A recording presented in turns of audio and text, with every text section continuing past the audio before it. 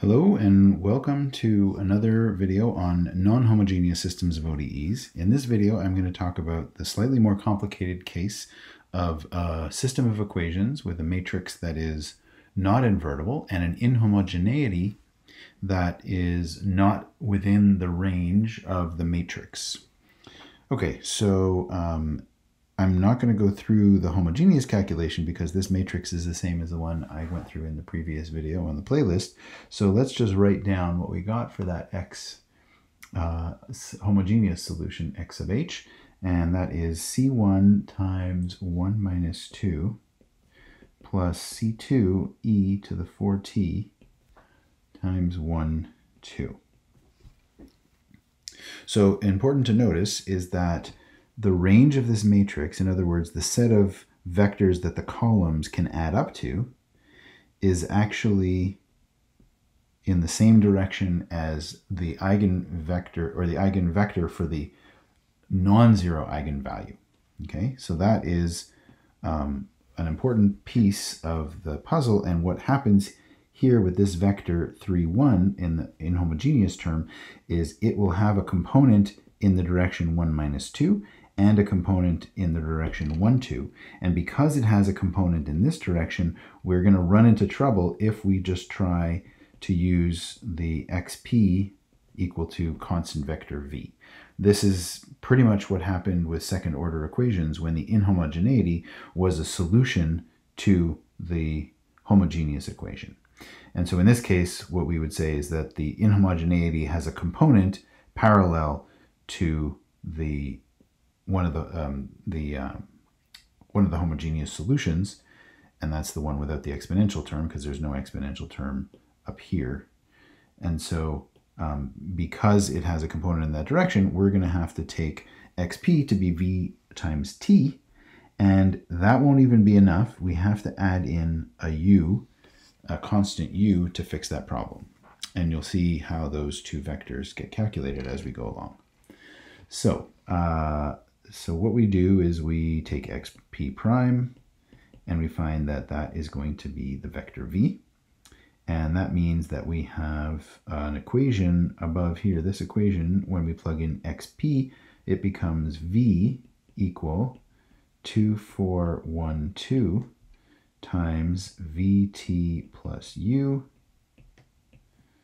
plus 3, 1. Okay, so let's write that down and multiply it all out. So we're going to have v is equal to, now the t, once I multiply this matrix by the vt, the t is just a scalar, so I can bring that out in front, and this just becomes 2, 1, 4, 2 times v plus 2, 1, 4, 2 times u plus 3, 1. And so because I have a constant term, a constant term, and a constant term, or constant vector, constant vector, constant vector, and here we have a t multiplied by a vector, we can break up this equation into two pieces and force the two separate pieces to be equal. So this t times vector has no other term to balance it with a t multiplying it, so it has to be 0 itself. So that gives us a 2, 4, 1, 2 vector multiplied by v equals 0. And we can go through that calculation or just look at it and see that the solution to this is going to be a constant multiplied by a vector 1 minus 2. Okay, that's one solution to that piece of the, or that's a solution to this one piece of this equation here. And now let's write down the other one. Now that we know a form for v by solving the first piece here, we can now plug that into v in the previous equation, which is going to give us c times 1 minus 2 equal, now we've already set this guy equal to 0, so we just have to include these two terms, 2, 4, 1, 2 times u plus 3, 1. Now what I want to do with this is I'm going to bring all of these guys onto one side and this on the other. So let me just rearrange that. I'm also going to rewrite this matrix equation as vector times u1 plus vector times u2, where this one is 2, 4 and this one is 1, 2, as I've done in previous videos. So I get 2, 4 times u1 plus 1, 2 times u2 plus c times, now this one is going to have to get moved over to the other side, so I get a -1 and a 2. And then this one is also going to have to get moved over to the other side, so that becomes equal to -3 minus 1. Okay, so how do we interpret an equation like this? We can try and solve it. Notice that this is 2 equations with 3 unknowns, so that seems a little bit problematic. Let's just draw a picture first and see if we can simplify our problem a bit.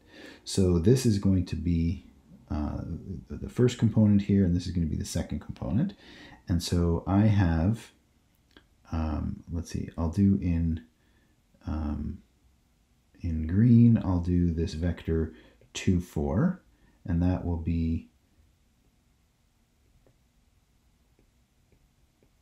up here. So there's vector 2, 4. And then you'll notice this one here is parallel to it, so I'll still use green for that one. And that's going to go through this point. They're in the same direction. And then in gold, I'll put down this one. So this one is going to be going in the -1 direction and then 2 up here. So that's this guy here. That might look perpendicular, but it's not quite. And then what I want to do is I want to find a linear combination of these 3 that give me the vector -3 minus 1. So -3 is 1, 2, 3, -1 is there. So I want to get that vector from those 2. Okay, so how are we going to do that? Well, you can see that one of these is really not going to do very much for us, right? I can do very well with just one of them. And so what I can do right away then is I can say, let's just say u1 equals 0. I'm not going to bother using it at all. And now let's see, can we reconstruct our solution, or reconstruct -3, 1 using the other 2 vectors.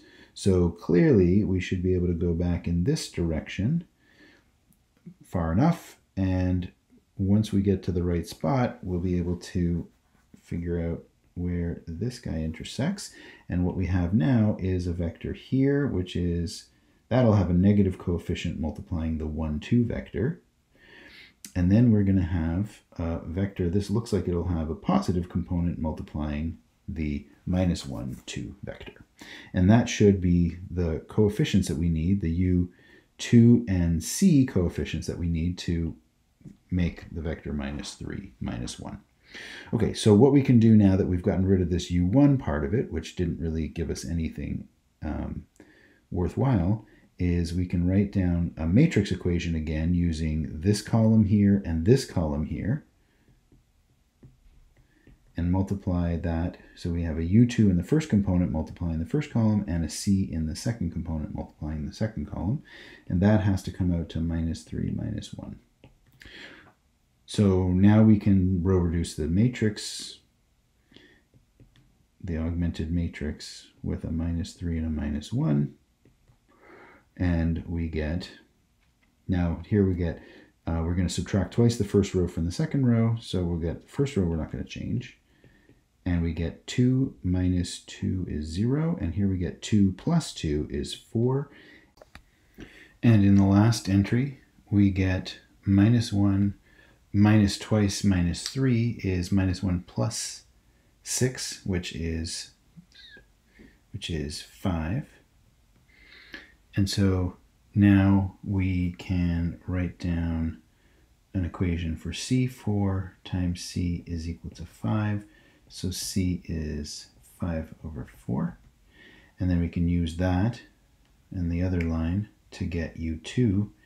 And if I bring the -1 times c over to the other side, I get u2 is equal to c minus 3.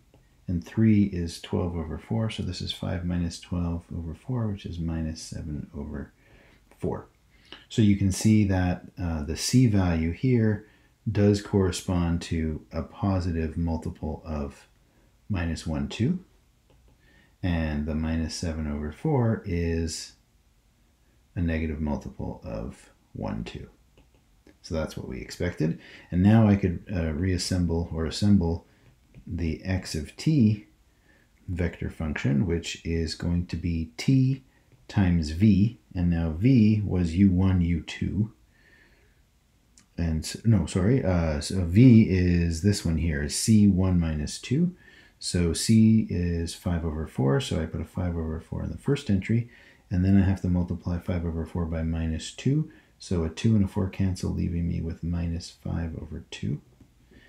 And that's v. And then I add to that u, and u is just the u1, u2 components. And we chose u1 to be 0 because it wasn't really required. It was parallel to the other one. So we had a 0 there. And for u2, we just found here that it was minus 7 over 4. And so that is our XP expression, and this gives you a method for solving the inhomogeneous case where the matrix is not invertible and the inhomogeneous vector, constant vector, is not in the range of that matrix.